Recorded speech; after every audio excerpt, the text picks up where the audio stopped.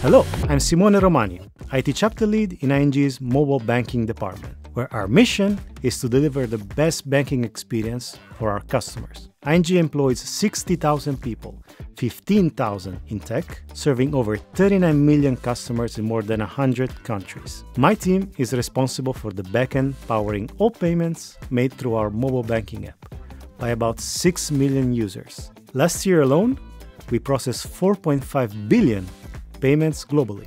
As the first point of contact for every transaction, our service must react instantly and remain rock solid. Any downtime or errors reach our customers immediately. We began exploring Kotlin when we set out to refactor our existing Java codebase. We wanted a technology that felt close to Java, but would let us reduce technical debt, learn modern patterns, and prove itself under real production load. Kotlin stood out.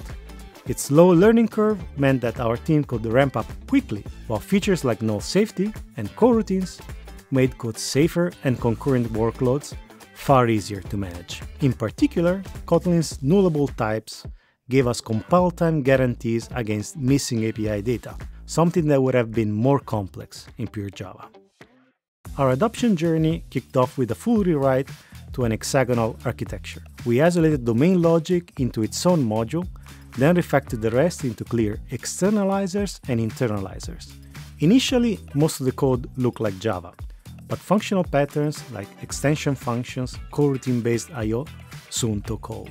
We continue to use Spring Boot and our internal ING framework on top of Spring, ensuring consistency across teams. Since moving to Kotlin, our code quality has never been higher. We now have a chapter of 12 engineers working on the application, 10 on whom are writing Kotlin in production, and we have recruited new talent specifically for their Kotlin backend expertise. Two major gains stood out: resource efficiency and stability. Coroutines let us handle heavy I/O with minimal CPU usage, keeping response times low even under peak load. Kotlin's null-safety meant we could migrate our main payment engine without exposing customers to null-related crashes. Every nullable field was handled gracefully at compile time.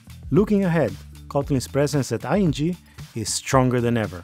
Our internal community now counts around 200 members, and last year we welcomed over 250 attendees to our first ING Kotlin Summit. Our tooling, from microservice libraries to OpenAPI generators and build tools, now offer first-class Kotlin support, making it easier to switch. Our engineers are very happy with the codebase, and they're actively working to make it even better every day.